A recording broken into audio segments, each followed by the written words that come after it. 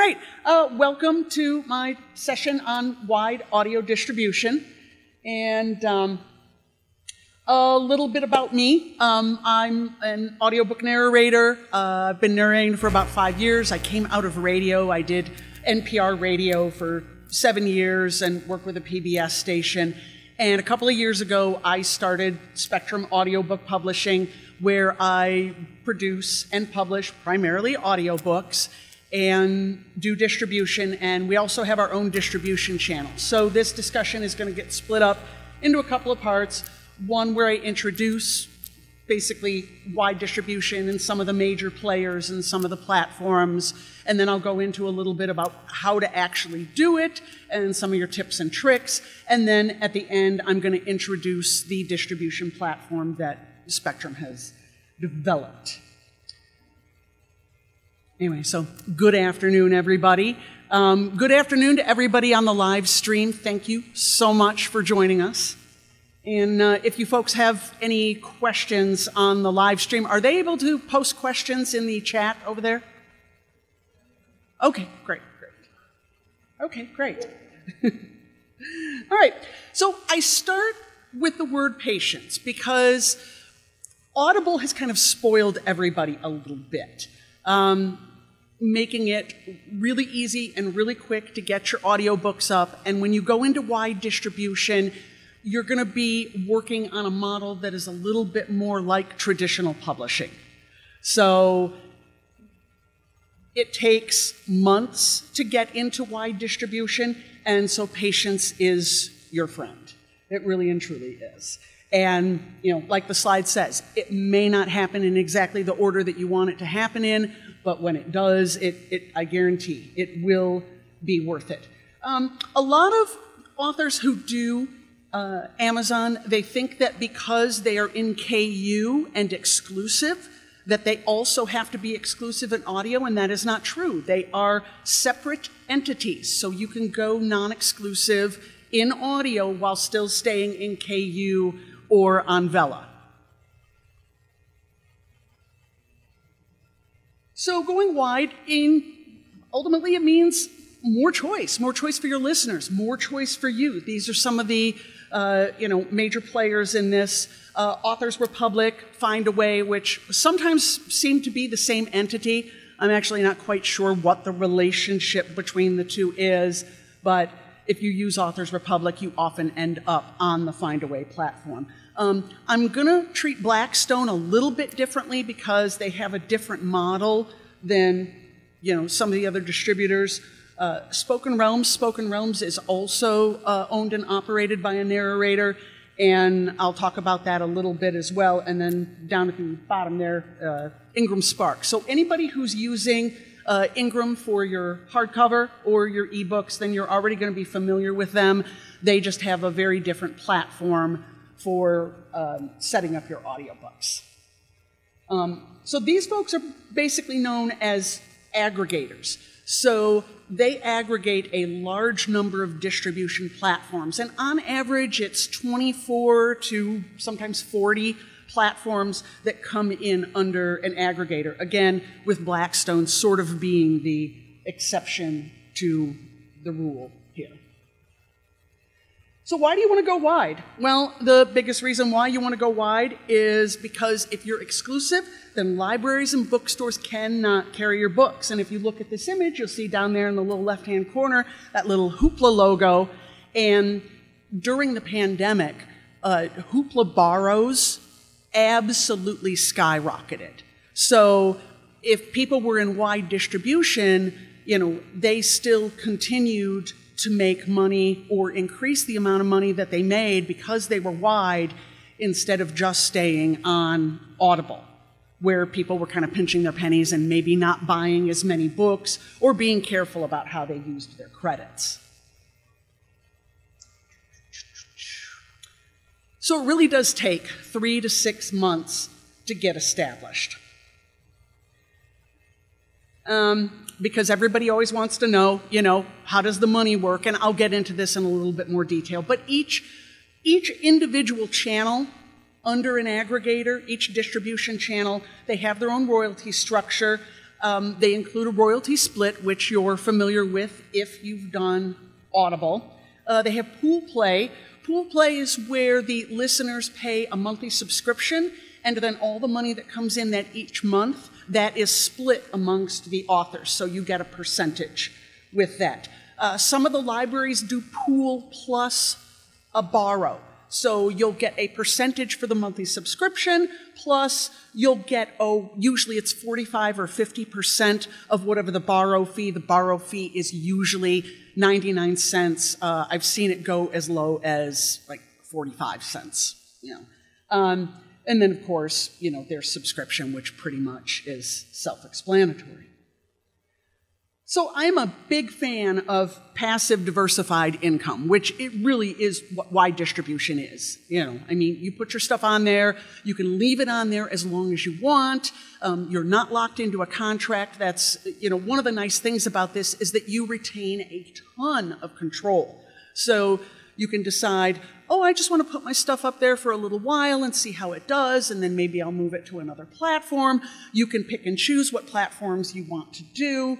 You know, and you really and truly hold the reins with this.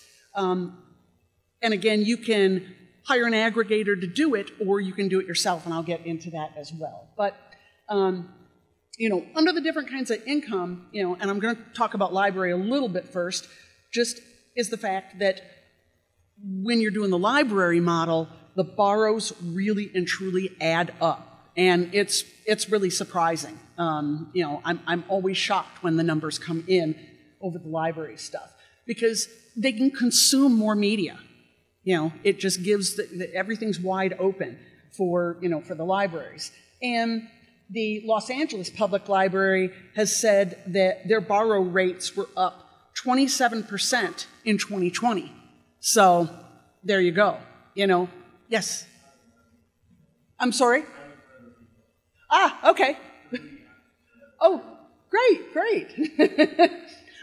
When you do wide distribution, one of the other things that you have control of are rolling promos. Because your content is rolling out on multiple platforms and they take different amounts of time to get established on those platforms, if you are doing Facebook ads or you know, Instagram posts or TikTok or any of that kind of stuff, then you can roll all of those promos so that they're coordinating with the different platforms. So this way, you know, you're not only introducing new audiences because of the platforms, you're constantly keeping that book in, you know, search engine optimization, you know, when you're online and you're doing your promos online.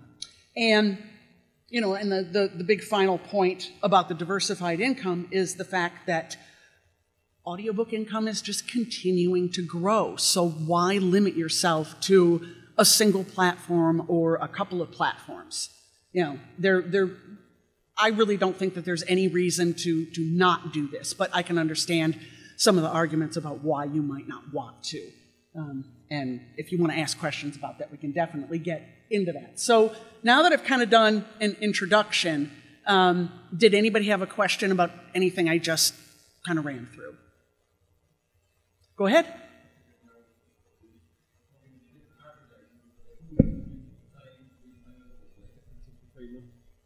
Go ahead again. Sorry, yeah, you mentioned the different aggregators. Do they all distribute to the same retailers, or are there differences between them? Do we have to pick more than one aggregator to cover the market? There are differences between them. So, you know, most of them tend to distribute to a lot of the same platforms.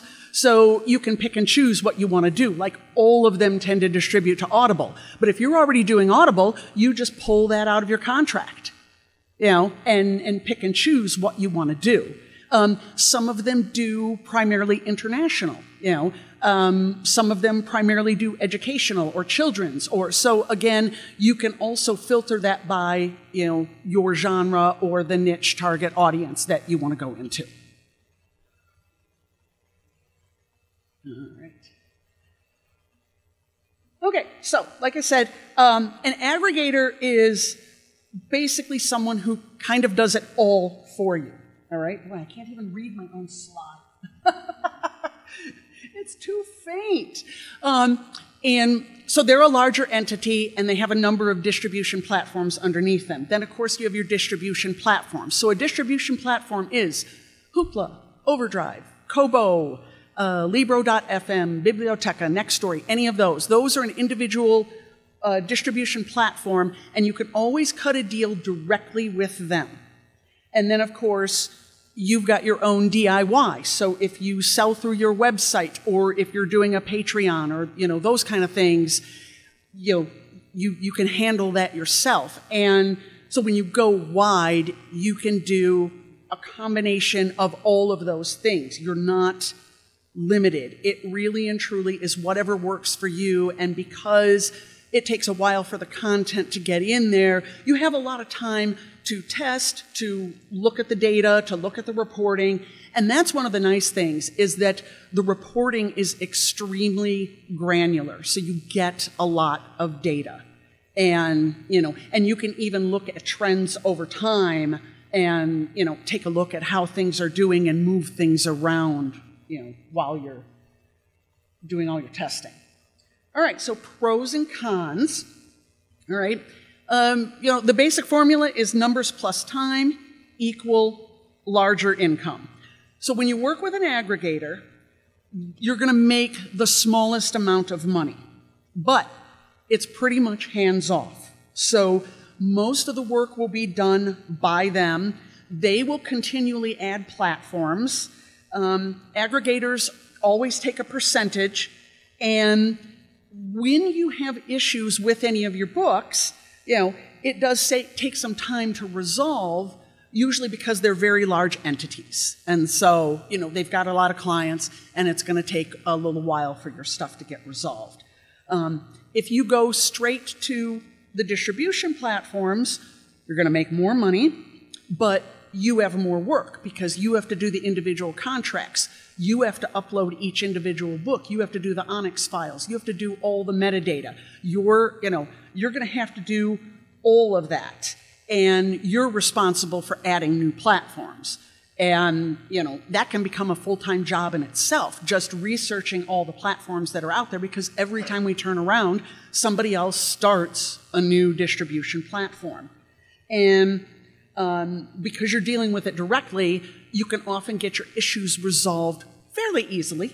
Yeah, and pretty quickly, because again, you hold the contract directly with the distributor. And then, of course, with DIY, if you're writing full-time, you're probably going to need an assistant to help you with, DIY. If you've got a website and a Patreon, and you're doing book boxes and all of that, that can all get very complicated, and it can take away from your writing time, but you control your income 100%, So there's lots of pros and cons to doing this, but I would still say overall that the pros outweigh any kind of cons, because, in my mind, all money that comes in is good money. So, all right, so again, aggregators have a full range of distribution services. Like I mentioned before, Findaway is also Authors Republic. Sorry about the text kind of sliding around here. It worked better on my desktop. Ingram Spark, they also do ebook and hardcover, so if you're already with them, it's fairly easy to add CoreSource, which is their audiobook platform, onto your account. And they will regularly send you emails and say, hey, we just signed Storyteller, they just signed Spotify. They just signed Spotify 2 weeks ago. So they'll send you an email and say, hey, do you want to be on Spotify? Here's your agreement. And you just sign another contract, and boom, when you set up your books, they'll automatically add it to that new platform. So Blackstone. Blackstone is really the only aggregator that is still doing CDs. So if you've seen on Amazon, when you've seen a book listing and they're still showing CDs on there, it's highly likely that they've used Blackstone. The last one here is a little hard to read. It's Zebralution, Zebralution, and they handle Napster and Spotify and Google Play. They're really kind of in the music streaming space. But they've coordinated it to work with audiobooks, because the music streaming space had a real issue with the fact that most of them were set up for musicians, so you could only load 12 or 15 tracks at a time. And as we all know, a lot of books are going to have a lot more chapters than 12 or 15. And so you really couldn't put audiobooks up there unless you completely re-edited it and engineered it so that you had extremely long tracks, and then the platform still couldn't work with it because the tracks were too long. So, but that's one of those things that's, again, starting to change, and all of those platforms are really coming online. And Zebralution does international. So now you've got your smaller, I wouldn't say smaller distributors, but you come down a step from aggregator to distributor. So Hoopla is obviously library, Overdrive is library, Kobo is Walmart, Libro.fm, they are tied into the indie bookstores. So if you really want to see your stuff get into independent bookstores, you definitely want to be on Libro.fm. I know Google Play is here at the conference, so, a lot of folks have had a chance to talk to them, and I know the guy is still walking around, so, you should just go right to him, but Storytel is international, and it handles very few countries, but one of the things I like about it is the performance on it is really phenomenal. It's Sweden, Poland, Denmark, Norway, and I just, I see great numbers come in every single month on Storytel. So, I really recommend, if you're going to do direct deals, that you include that one. All right. So your timelines, 3 to 6 months. 3 to 6 months is how long it takes for most of these folks to ingest your books. So they send you an Excel file, and you have to fill out a ton of metadata on them. And I think I've got, when I stop this, I'll pop up one of those, because I think I brought one of them with me. And you have to do it for every single book. You send in the metadata, then you have to FTP up all the audio files and your book covers, and then over the space of a few months, they start ingesting all your data, and then your books will start appearing. And it takes 3 to 6 months for it to appear on the major platforms. After 6 months, it starts appearing on the smaller platforms like Gloss or Publica or Hummingbird, Nextory, Scribd. It takes quite a while for it to start appearing on those, but also the 6 to 8 month period is when your payouts finally start appearing. So you're going to see, because most of them pay quarterly, some of them pay biannually, and you'll start to see a payout for the first month that your book's listed. From 8 to 10 months, that's when your internationals are going to start appearing. So again, this is why I say you have to be patient, because it's not like Audible. Well, they've gotten so much better now, but you pop stuff up on Audible, and usually within a couple of months it's up there and it's for sale. But with this stuff, you really do just have to kind of hang in there and wait. And then at the 10 to 12 month mark, that's where you can really start seeing how your sales are doing. That's where, you can start looking at pie charts and, bar charts and really, deciding, is this the right aggregator for my books? Is this the right platform? I mentioned Storytel. Storytel does a great job with anything that is science fiction. Anything that's science fiction. Find a way. I see, romance, paranormal, mystery, thriller. Those things crank on those, on those aggregators. So again, it's all about paying attention to your data and seeing what performs best. You're not going to be able to read this. It doesn't matter. It's on their website. But, this is Ingram Spark's list of distributors. So and it breaks it down by whether or not it's library or, direct to digital and retail. This is Findaway's list of distributors for audio. And you'll see, and you'll be able to get a copy of this, because I know they're giving out copies of the PowerPoints, and you'll see there's a lot of overlap. But again, you can customize this, and you can choose whatever you want to do or not do. Okay, I said I was going to treat Blackstone a little bit differently, and it's because, one, because Blackstone still does CDs, and because Blackstone has their own platform, which is Downpour. And you will see that, Find a Way puts stuff out on Downpour, and it means that they're going through Blackstone. So the money gets a little muddy because Find a Way is going to take a percentage, but Blackstone is taking a percentage from Find a Way. So you're going through 2 layers before you even see any royalties. If you decide that you want to go direct with Blackstone, they require you to do iTunes and Amazon exclusive with them. So if you've already got audio on Amazon, and you're doing a new series, you wouldn't be able to do it through your account. You would have to do it through Blackstone if you want to be on their platform. If you're going through Find a Way, you don't have that issue. It's just if you're going direct through Blackstone. Okay, so this is the end of the second part. Questions at this point? Yes. Yeah, cool. So for Blackstone and audio CDs, do you see audio CDs still being a useful thing to have, or is it just all digital and that's how it is now? People do buy them still. Do they buy a lot of them? Not really. My personal experience was, I worked in a music studio for a while, so I have a little bit, of a different background with this, but I was really unhappy with the quality of the CDs when I saw them come from Blackstone. The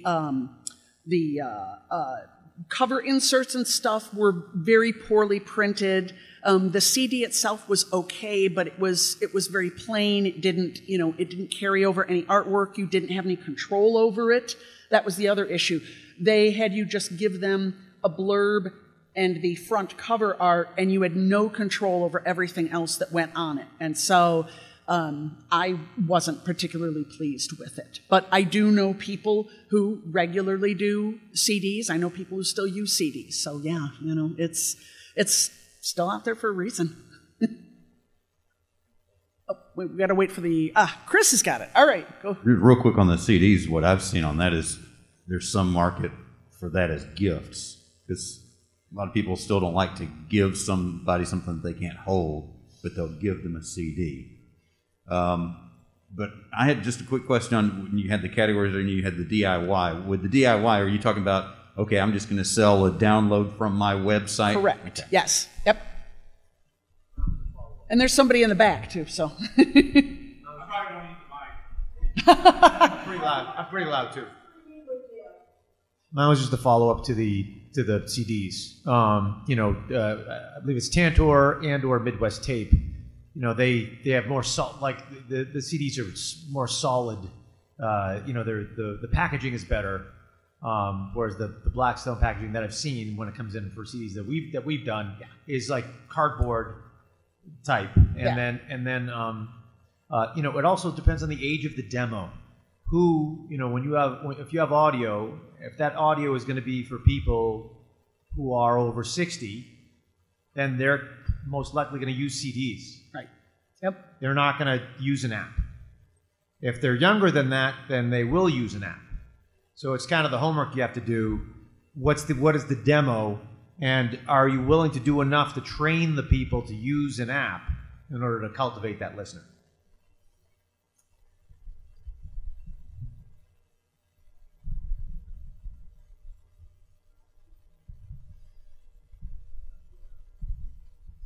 I have really 3 quick questions. The first is you mentioned data, pulling data. You're talking sales reports like from Ingram Spark. The second question is, do any of these distributors promote or advertise for you when you go on their platforms? And the third one is, can you give any kind of breakdown or percentage of revenue for these different distributors? I do business management for my wife's books. That's why I'm asking these questions. But because I've done Ingram Spark, and we've done one of the largest distributors, and it's a huge difference in sales. Okay, let's start with question number 1. And by the way, I'm recovering from a concussion, so giving me 3 questions just killed me. So let's do question number 1. So go ahead with question number 1, please. Question 1 was where you're pulling your data from. And I mean, I've seen sales reports from Ingram Spark, and whether it's a library sale or whether it's some other different type of thing. Do all of these distributors or aggregators provide you with that a monthly report or not? Yes. So I've actually pulled this up because I knew you would want to see it. So I did pull up one of the distributors so that you can take a look at it, and I'll walk through this. And that's what I was going to do after the questions. So, okay, question second 2 one is, do they self-promote for you No. or advertise at all? No. Like Nope. other, okay? Nope. And the last one is, do you have like a rough breakdown of percentage of what they take? Like you mentioned Ingram Spark and the percentage of royalties that you get. I cannot release that data because it's specific to the contract that you sign with them. So, yeah. Oh, yeah. I'm all about it, yeah. I just have one question. Sure. If an author is going to go use an aggregator, would you recommend typically just picking one aggregator, or do authors use multiple aggregators? They often use multiple. You just have to really pay attention to the exclusivity clauses that they have in their contracts, so that you're not running afoul of something. And again, it usually ends up having to do with Audible. Big surprise. So. Go ahead. So, honestly, I'm still not sold, even a little bit. Okay. Is there data on what percentage of the market is Audible, I guess, as opposed to all these other distributors? The last report that the Audio Publishers Association put out with this information was in 2019. I haven't seen, and obviously we have to take the pandemic into effect, so when the next report comes out, it's probably going to be a little wonky. But they were reporting 41% of audiobook sales were Audible, and everything else was wide distribution. Okay. Because if you go exclusive with Audible, you get more royalties, I believe. It's like 40% versus 25% or something like that. And to me, the math just doesn't really add up, because like with Hoopla, like I have one book that's wide, and then everything else is exclusive. And it seems like if I sell 10,000 audiobooks in a month, it seems if I was taking that down to 25% as opposed to 40%, you're asking, are you going to make it up on the other platforms? Right, and I don't think, I know it's genre dependent, and it seems kind of risky. I don't know if it's risky, but especially in a genre that's super time dependent, where when you talk about it, it takes a while for them to aggregate all over the place. So you bring up an excellent point, which is that if you are in a rapid release genre, then where wide distribution works for you is back catalog. To just continue to lift your back catalog, things that have slowed down, things that aren't performing as well. But I would agree with you completely that it would be, and now that Audible has changed their rules, so after 90 days, you can go into non-exclusive. So you can take your bump, that your boost you're going to get from Audible, and let's say you want to do it for 90 days, or you want to do it for a year, or even 2 years, and then you can say, you know what, this book isn't performing that well, I'm going to pull it into non-exclusive and send it out wide. So, does that answer? Sure.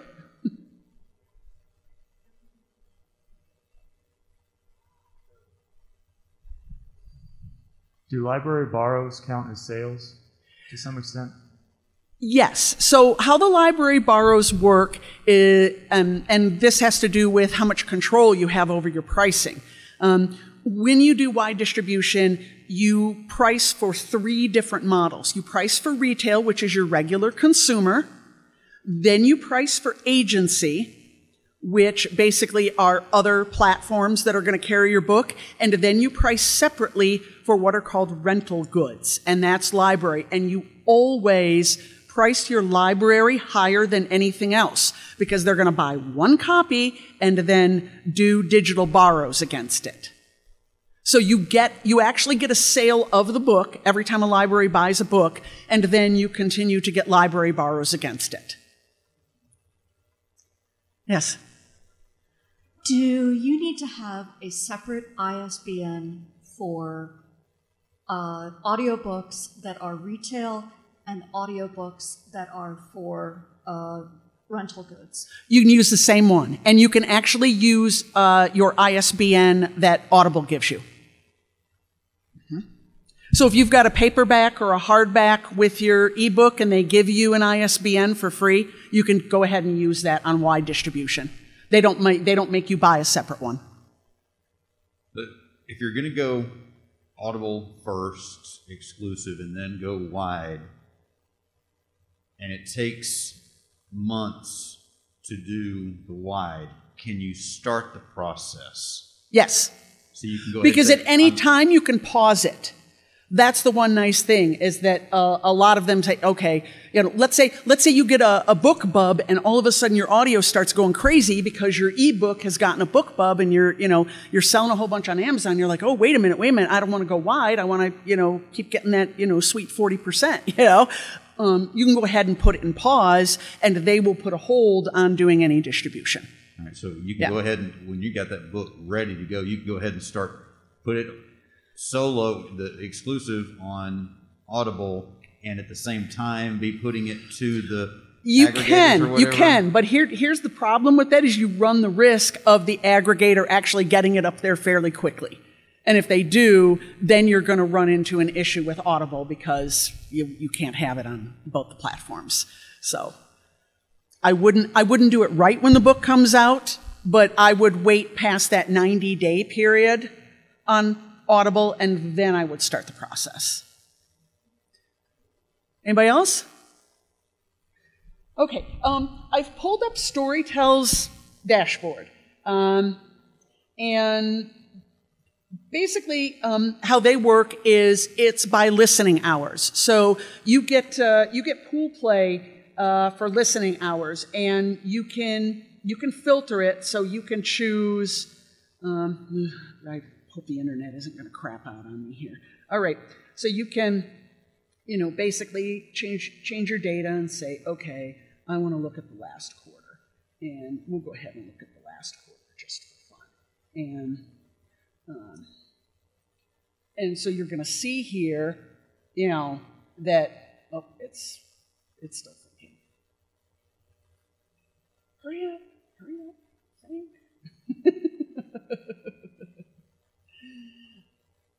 And it looks like it hasn't. Nope, it hasn't picked it up. It's just covering a week. I don't know why it's doing this. Let's try last 30 days and see if it will do its thing. Okay, there we go. There's some numbers. So it shows you basically your top listening days, and you can plan promos around that as you start gathering data, because you really and truly are going to start seeing some patterns. So over a month, it's going to track, and you're going to see that on certain days you're getting little to no listening time at all. Like on a Saturday, you're not getting any listening time, but boy, on Sunday you got a ton of listening time. It's going to show you your top categories, and then it's going to break it out by the actual book, and it shows you the countries, that it was sold in. And then you're going to get a total number of hours. And that way you can kind of figure out, oh, hey, I've increased my hours, because it will tell you that on your dashboard, oh, you've increased your hours by 100% or 300% or 400% over the last month. So right now I'm down for the week, but that's because I'm here and I'm not out promoting. But again, they have a rating system, but it doesn't have reviews. So Storytel does not offer reviews. Some of the other platforms do, but Storytel happens to be one that doesn't. And in terms of, putting the books into their system.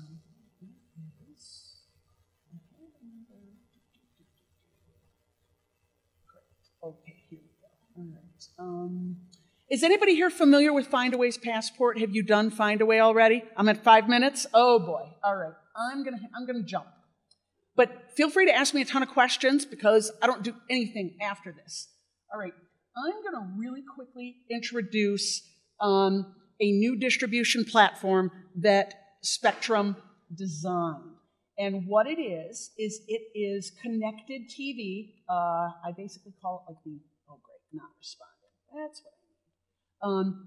It is like Netflix for audiobooks. So Spectrum has the first digital channel on Roku, Amazon Fire Stick, and Xbox for audiobooks.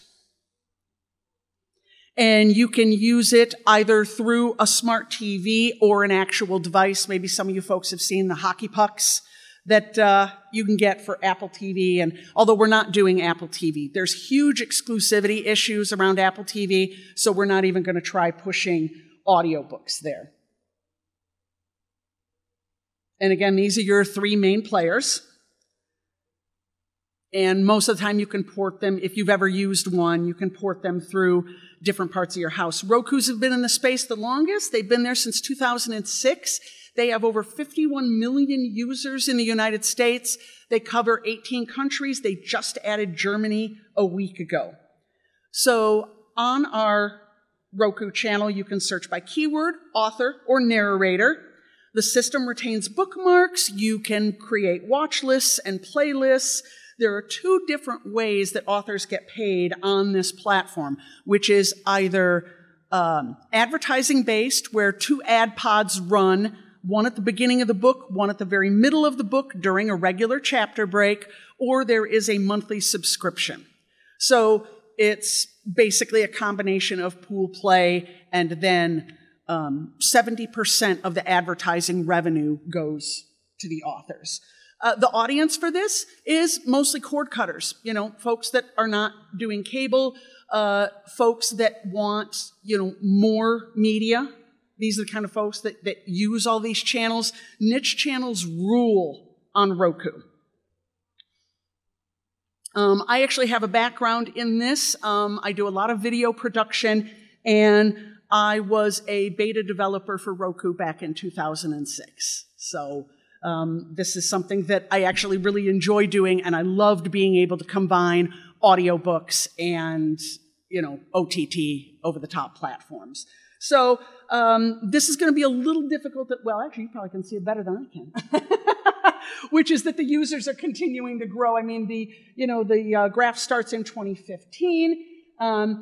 And Leichman Research Group did a study, and 80% of TVs in homes in the U.S. have at least one CTV device. 2 minutes? All right. I already mentioned that the platforms that it's going to be on.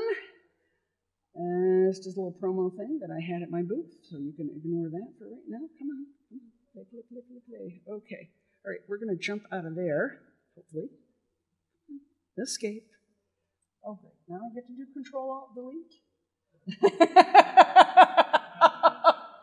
Can you tell I'm impatient? Oh, that didn't work. Great.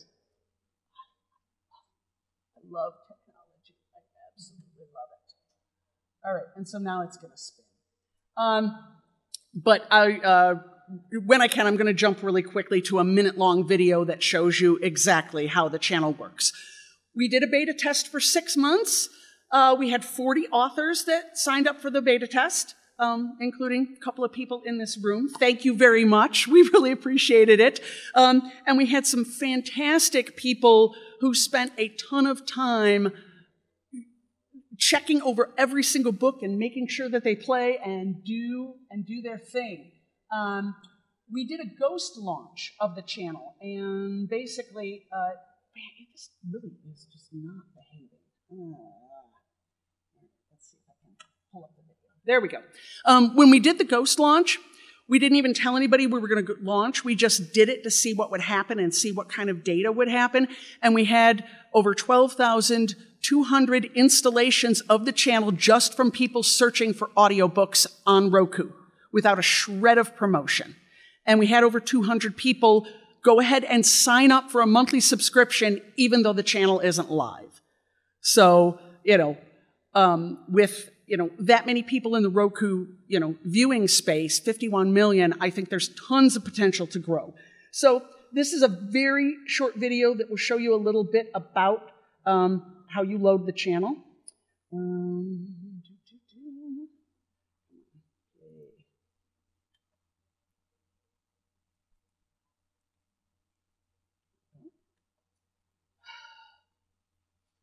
Of course. But, this is your typical Roku screen. Let me see if I can fast forward. You see, it's not even going to do anything. It's just going to lock up on me. This is just evil. I've run out of time. I apologize about this. I am definitely available for questions. So, please snag me in the hallway and we'll, I'll answer anything you want. I'll keep the laptop going, and once it decides to behave, I can show you anything you want to see. Anyway, thank you so much, everybody. Thanks for your patience with the technology.